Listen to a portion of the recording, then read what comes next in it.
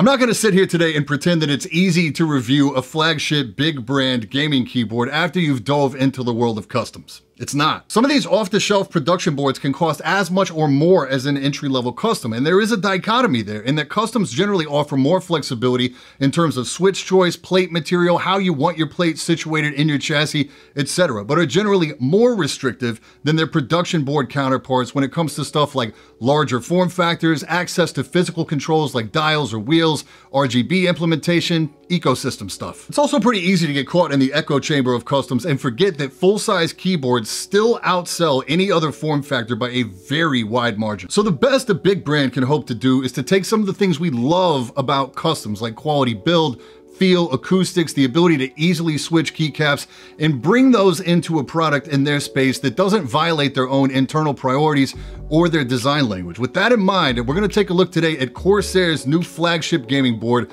the K100, and see how close they came to delivering a no-compromise keyboard experience. You ready? Let's go!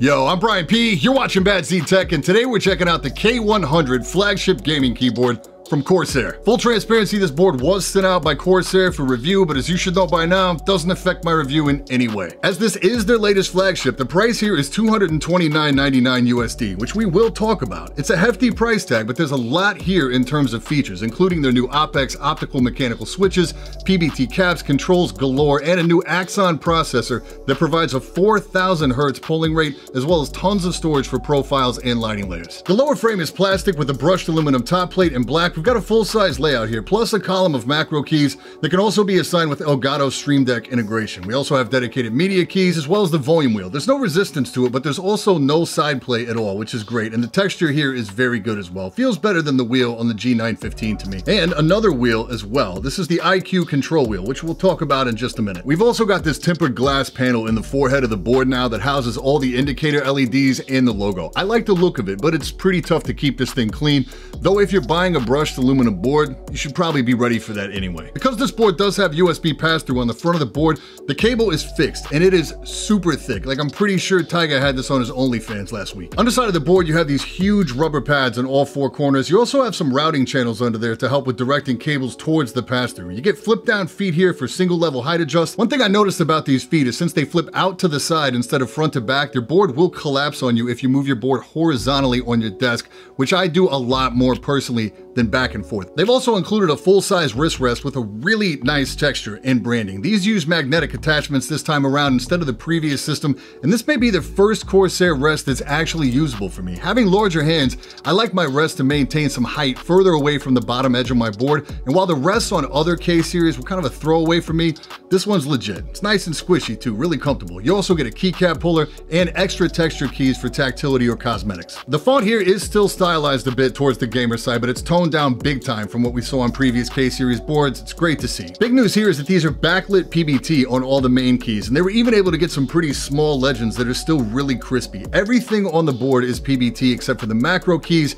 and the included extra keys. In the event you would ever want to switch these out, we now have a completely standard bottom row as well. You'd love to see it. Switches are available in a couple flavors, but we have Corsair's OPX optical-mechanical switches here. Similar in performance to Razer's opto-mechanicals, but they retain a design that's a lot closer to the MX style mechanical switch that we're used to seeing. These are very fast, on par with Razer's, pretty familiar if you're used to using MX speeds. Pretty unforgiving like the MX speeds as well. I typoed a lot more than I care to admit in the first 20-30 minutes it took me to get used to this board. And part of that was down to the switches, and part of that is down to the profile of the caps. The surface area where your finger actually makes contact is a little smaller than a standard cherry profile that you may be used to, so you might need a little adjustment. In gaming, however, they are in that top echelon of fast switches. They are linear too, so no bumps, no clicks, 1mm actuation distance, 45-gram weight, and are rated at 150 million keystrokes. I'm really curious about who helped Corsair manufacture these, but not enough to actually disassemble my board. These switches, coupled with the new Axon processor, should, at least on paper, make this the fastest keyboard out there. A 4,000 Hz polling rate is 4 times faster than the industry standard 1000 Hertz, but how much you're actually going to perceive in game is going to vary. It's important to note too that it doesn't come enabled by default. You'll have to go into the settings in IQ and select it. I didn't really notice it a lot. Of my two gaming panels, one is 165 Hertz and the other is 240 Hertz. I haven't got my hands on a 360 Hertz panel yet, but it's my understanding that this 4000 Hertz polling rate is going to play a bigger role in the next couple of years when the refresh rates of monitors and the GPUs that push those frames get faster and faster. One of the things I've knocked Corsair for in the past was their stabilizers. The K70 was my first RGB keyboard, one that I had to save up for, and one that didn't have the best sounding spacebar out there. And naturally, this is the first thing I went for. When I unboxed this, they're using Cherry clone stabs here versus Razer's proprietary stabs. These are a big improvement over previous generations. While there's no lube visible in the housing to me, I can't see where the wire meets the plastic housing, and they definitely feel and sound lubed. They're all nice on my copy except for maybe the right shift, which has just a hint of rattle. Between the switches, the plate, the stabilizers, and the PBT caps, this board actually ranks up there pretty high in terms of overall sound profile. Where they lost it for me was the case ping that's present on my copy. Some internal noise dampening inside the case would have gone a really long way there. This can be mitigated to a very small extent by using a desk mat, but it's still very audible, and not just in the recordings, in real life, everyday use as well.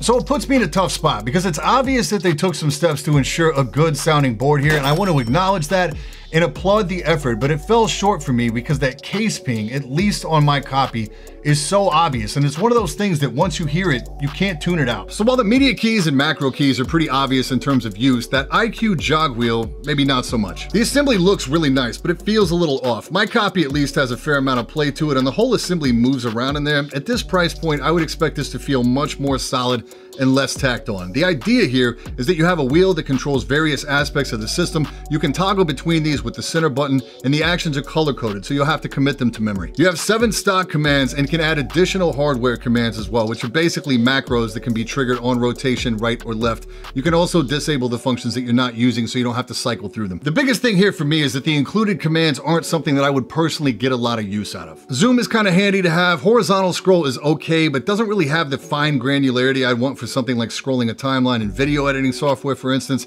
App selection is pretty handy, but you have to give it a sec to select the window. Your natural instinct would be to quickly confirm your selection with the center button, but that actually toggles through to the next available command and reassigns the function of the wheel. It strikes me as something with potential, but based on the quality of the physical interaction as it exists right now and the limited functionality, it's not really a selling point for me. Arguably, the best use of this is controlling the brightness of the RGB. And this RGB, wow, there's a lot of it, and it all looks really good. Corsair is top flight when it comes to not only the color and saturation, but also the quality of the animations. That seems like an insignificant point, but after using some cheaper peripherals with some stock OEM control software and lighting animation routines, you really appreciate the quality here. The side and front panels throw some underlighting down onto your desk or mouse surface, and it looks really solid. I love that they have moved that top light strip off the face of the board. I never got that. IQ software is not always the most user-friendly in terms of reprogramming and assigning RGB, but it certainly is one of, if not the most in-depth lighting control systems out there. You can go as deep with the lighting programming as you're willing to go, but it's also super easy to just pick a basic effect and roll with it, and they have instant access up top too for a quick switch that bypasses all the profile info. If you'd rather avoid software completely, they also have hardware control of all the different instant lighting setups baked in. The amount of lighting layers and profile support was already pretty impressive, but the move to the new processor and the 8 MB of onboard memory gives this thing onboard storage capability capability of 200 different profiles in 20 different lighting layers that all travel with the board. So it's not without its opportunities, but I'm kind of at a loss to think about what other board on the market is packed with this many features. And while that 4000 hertz polling rate isn't really a game changer yet, it is an achievement nonetheless. You'd find it pretty much impossible to pack all these features into a custom board. I've never seen a board like that. And the market for like 1800 or full-size layouts and customs is a really niche market. There's not a lot of availability there at all. And I'm never gonna claim to be a fan of any control software. I view it as a necessary evil to get access to these features. That said, I don't think iCUE is any better or worse than Synapse or G-Hub. Everybody I've ever talked to either has a story of it didn't bother me at all, or it was a total nightmare linked to whatever software they've tried to use. The macros are handy, especially the Stream Deck integration. I like that. The biggest opportunities for me on this board are the case ping, which Corsair could easily solve with some element of noise dampening material inside the case, and the iCUE jog wheel shows potential but doesn't really land for me as a killer feature. Outside of that, ignoring my very subjective preference towards small form factor boards, I can't help but marvel at how they packed this much into one keyboard, and it still manages a pretty sleek and commanding look on the desk. The amount of access you have to direct tactile controls is pretty crazy. The OPX switches feel great both in typing and in-game performance. The PBT caps are a solid upgrade. Just be aware that you may have to adjust a bit to get used to the smaller striking distance or the speed of the switches depending on what you're coming from. I like that if you don't like the caps, you have the flexibility to replace them, though no aftermarket custom cable support here. Stabilizers feel good for a production board. The RGB can be as full-blown bananas or as dialed back as you prefer. The underglow is always a hit with me. It's unlikely that we will see hot swap become a regular feature on production boards because it has a tendency to greatly increase the failure rate because of the user interaction. The pricing, well, that's a little trickier. At $229.99 US, it goes right up against the flagship offerings from Razer and Logitech. If you go Razer, you get wireless, but no optical switches, no PBT caps, and more stripped down physical control features. If you go Logitech, you get wireless again, but it's a TKL layout and low profile switches, and going wireless in their full size layout will get you for $249.99. You also have the SteelSeries Apex Pro hanging out there as well at like $199, but I haven't spent any time with that. So is it expensive? Yeah, it's expensive, but for better or worse, it seems to be consistent with the market. So there it is. If you're looking for hot swap, lube switches, brass plates, this isn't it. If you're looking for a full, and I mean very full-featured gaming keyboard with a host of solid improvements over previous gen, the K100 makes a very suitable centerpiece for your gaming setup. As always, affiliate links down in the description. Any questions over anything we talked about today, hit me in the comments or drop by the Discord. And that's it for this time. I'm Brian P. Thanks so much for watching. Don't forget to hit that like button, hit that sub button, and until next time, stay up.